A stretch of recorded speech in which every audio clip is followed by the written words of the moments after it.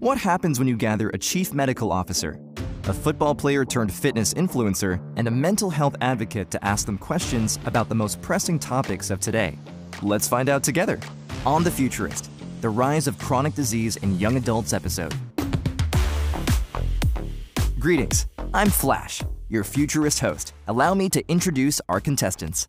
Chief Medical Officer for Medtronic Endoscopy, author and medical mythbuster, Dr. Austin Chang. Known as that ab guy to his social media followers, former professional athlete and prominent fitness personality, Darian Johnson.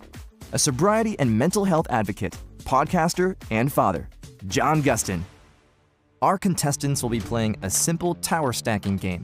Each contestant will select a block. Some blocks will trigger a chronic disease-related question, and others will start a minigame. If you win the minigame, you'll receive a power-up advantage. The first contestant to knock the tower over loses. Initiating game sequence. Well, I think I'm well-suited for this game because there have been some relationships and correlations drawn between playing video games and being good at procedures, so I would think that the flip side is also true. My son loves to play games like this, and he loves to cheat. So I think this is going to be a walk in the park. Dr. Chang, you've selected a question block. According to the National Institute of Health, the number of U.S. adults over 50 with a chronic disease is expected to double by the year 2050, and the increase in colon cancer has been a particular topic of interest. What is contributing to the rise of chronic disease, specifically colorectal cancer, in young people? Unfortunately, we're seeing these trends now, but a lot of this probably is an effect of something that happened years ago. But it's probably something in our environment and what we're eating, and also rising rates of chronic diseases like obesity and other risk factors that could be contributing to higher rates of colorectal cancer. Expanding on technology and healthcare, there's a lot of different devices that doctors use to help do their jobs better, like pacemakers. So there's just so many ways technology these days impact how doctors do their jobs and how we take care of patients. Darian, you've selected a question block. Biohacking, a do-it-yourself approach that uses everything from lifestyle changes like diet and exercise to technology to improve health, is trending. How can young people use biohacking to take control of their health? Be mindful and find ways to use it to your advantage. So whether you're struggling with meals and dieting, be mindful and intentional with the ways that you're using it and use it to your advantage. Dr. Chang, my data also shows that you have expertise on biohacking. What factors are within a person's control that help them reduce their risk of cancer and chronic disease? Well, aside from taking care of yourself by staying physically active and eating well and maintaining your social relationships, it's also really important to stay up to date with all of your cancer screenings.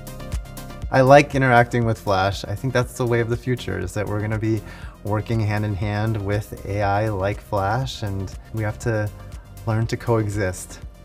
All right, playtime's over, boys. Taking off my jacket was an intimidation technique, let them know the gloves are off, and that it was time for me to start taking the game serious so I could win. John, you've activated a minigame. Please proceed to the minigame arena. I'm ready to do this thing. Hey Flash, how you doing? My algorithm is operating properly.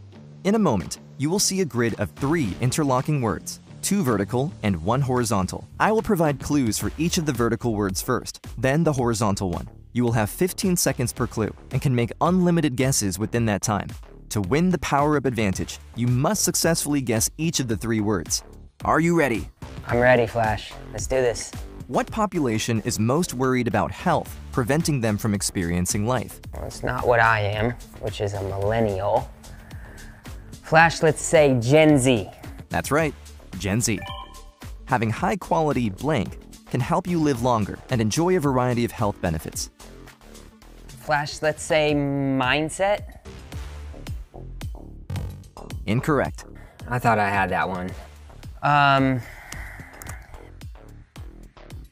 How about friends? Correct. I think mindset is still a good answer, but I understand why friends was the right answer.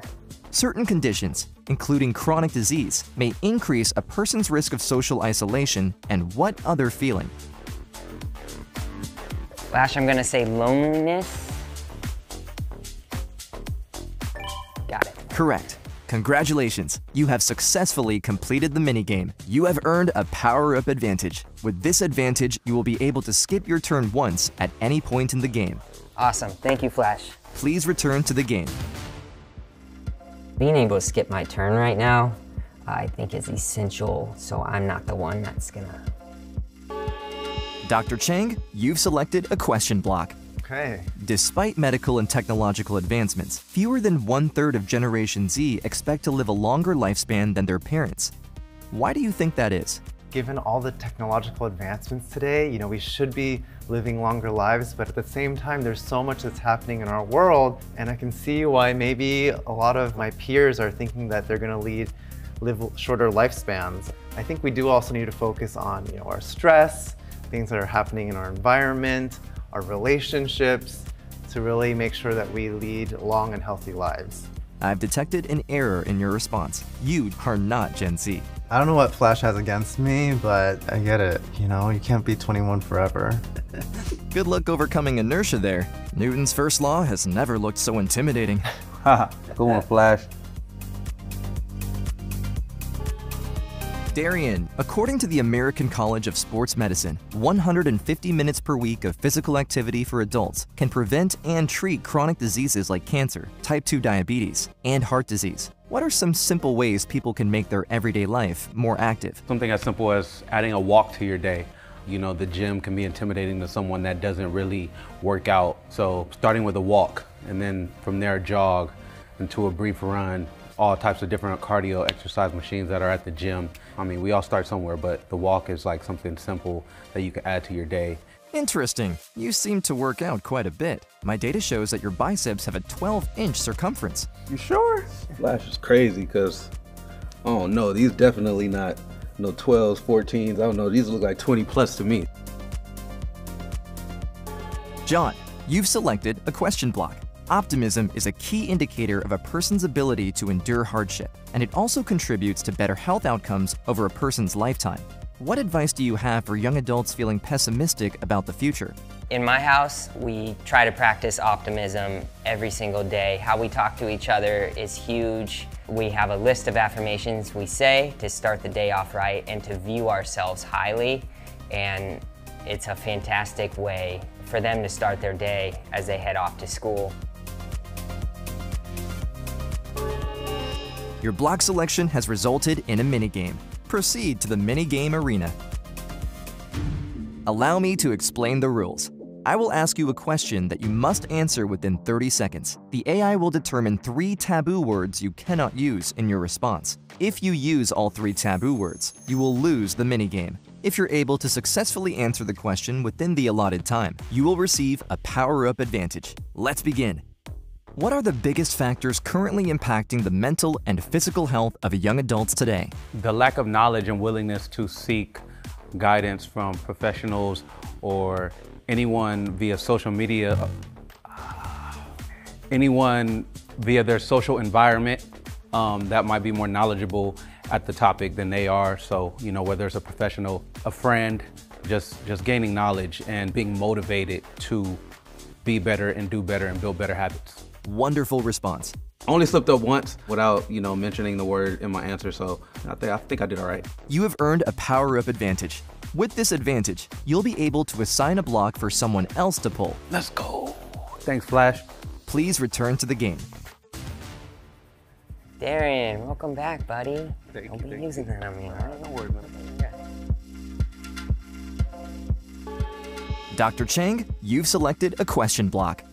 What technological advancements are available to detect and treat chronic disease? There's so many new technological advancements. Some of them are things that we can take into control in our own hands, and some are left to the doctors to use. There's things like artificial intelligence that can help doctors do their job better by detecting things earlier.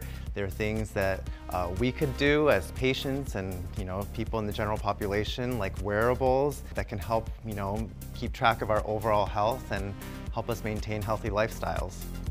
Watch out, Dr. Chang. My data shows that Darian and John still have power-up advantages to use. Oh, wow. You know what, Flash? I'm gonna use my power-up. I'm not going this time. No thanks. Wow. Flash, I too will be using my power-up, and I will be choosing John's next move. And I'm gonna give him two options. He can either pull this block or this block. I remember I promised John that I wouldn't use it on him, but I had to do it. You promised me. You promised me you wouldn't do this. Sorry about it, man. Watch this magic trick. See this? I just thought I could pull the tablecloth out and the glasses stay on the table. It didn't work out, but I tried my hardest. I believe we just achieved maximum instability. Congratulations.